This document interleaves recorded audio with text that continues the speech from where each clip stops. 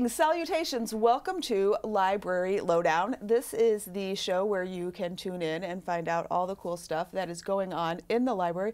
You get the lowdown on what's happening in the library. I am Theri Ray. I am the Interim Library Director. This is my friend, Michaelene. Hi. Michaelene, I always just go, she's sort of our social media advertising communications guru. What is your official title? It's officially the communication specialist. Communication specialist. That's very apt. It's very appropriate. That's exactly what you do. Good. I like it. So I'm super excited, and I'm going to do the thing, and I'm going to stop apologizing about my hands. Just I get super excited. This is super cool to me. What is this thing? This is the Padcaster. We got a grant from the Oklahoma Department of Libraries to try this out, and it kind of comes with a whole kit, which is fun. Say there's lots of attachment things, and yeah, this is okay. Yes, it was a lot of fun to play with. So it comes with its own little tripod and a stand for an iPad. We had to buy the iPad separate for the grant. But it comes with all these cool attachments, like this microphone here that we can have. Turn it around. I was going to say, because an iPad has two cameras, so could you use either camera? Yep, you can use that camera. We also have two lens attachments that we can use, like a wide-angle lens. Yeah, very cool.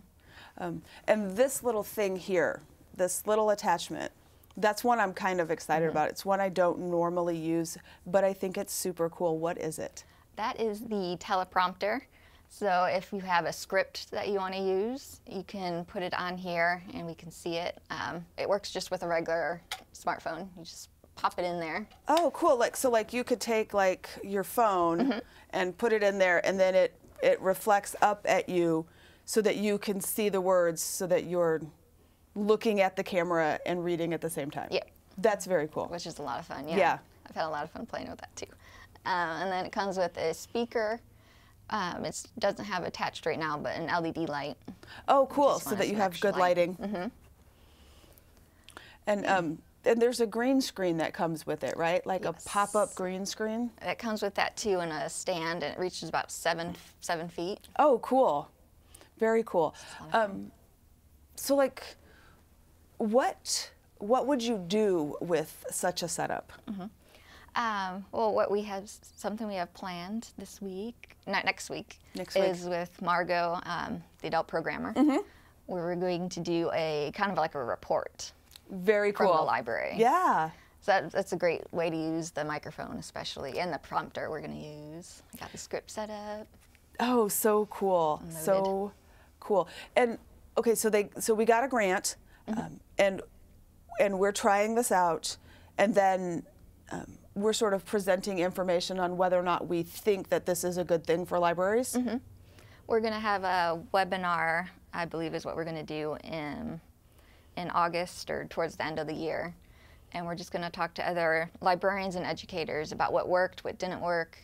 We got grant money as well to work with caption services. Fantastic. Trying those out as well. Yeah, the caption services are something that I'm really excited about because I think it really helps with the accessibility, right? And so like as we're talking, if there's no captions and somebody either cannot hear or doesn't hear well, or sometimes for me, I'm like, I just want to turn the volume down on things and I just want to read the captions. You know, like I just need the quiet. The captions really help everybody be able to access the videos. I can words. Sometimes I can words. Yeah, so I'm super excited about this. Is this something that eventually you envision the public being able to access in the library? Yeah, it's definitely something. I think it would be awesome maybe for teens too to try it out and get some video editing experience and to make their own videos and be something cool to put into the makerspace maybe. Yeah, I think it would be. And like like a single person could legitimately set this up and make their own videos, which I think is super cool. Yeah. Like there's like a whole crew making this particular video happen. So if there are ways that we can make that same process sort of accessible to, you know, somebody that's like just one person or maybe one or two people wanting to make a video. This makes it accessible, which I think is super cool. Yeah, it has everything you need to. I didn't bring the dolly wheels, but you can like stick it on the dolly and cart it around too, which makes it a lot easier to, so you don't have to take it apart. Yeah, I love the dolly wheels things on tripods, and I don't try not to geek out too much about that concept, but being able to roll your tripod relatively smoothly is like a huge deal.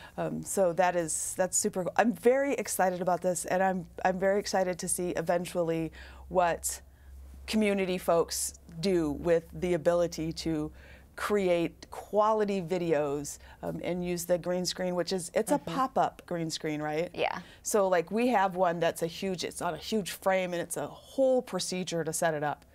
But the one that comes with the Padcaster is like, it just pops up, and then you just stick it on the stand and you can just start going. That is so cool. I'm super excited about this. Thank you so much for talking about this and working with it and doing the grant. And yeah, I'm excited about this.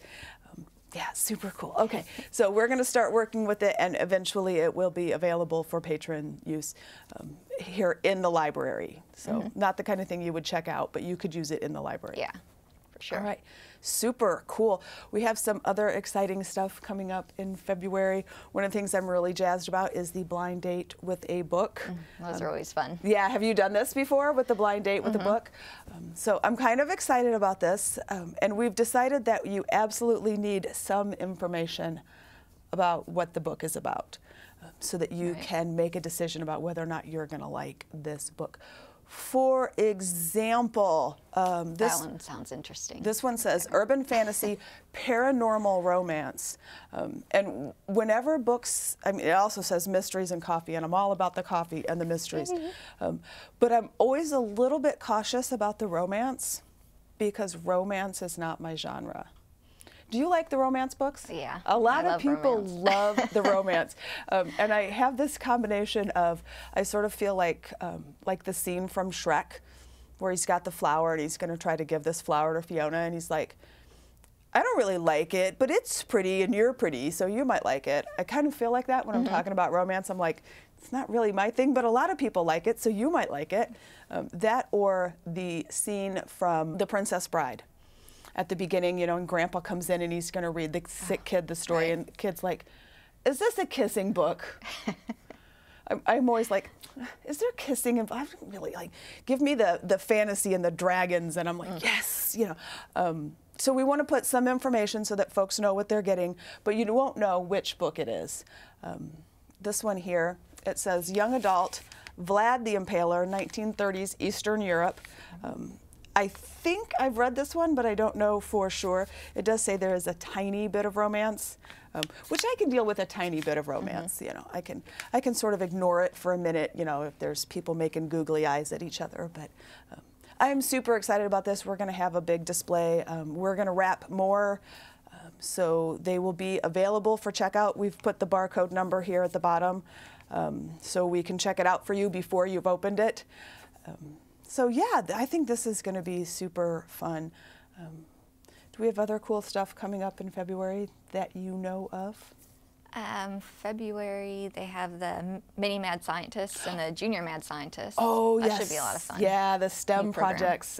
And those are registration required. That way Miss Susan can keep a track of how many people are coming, and sort of a smaller group at first, so that we make sure that the system that we have set up is working. So I think that's 10. Does that sound right? Does that sound like? I think it was about 10, yeah. Yeah, so junior mad scientists, mini mad scientists, Lego Club. It's coming back. Super excited about the Lego Club.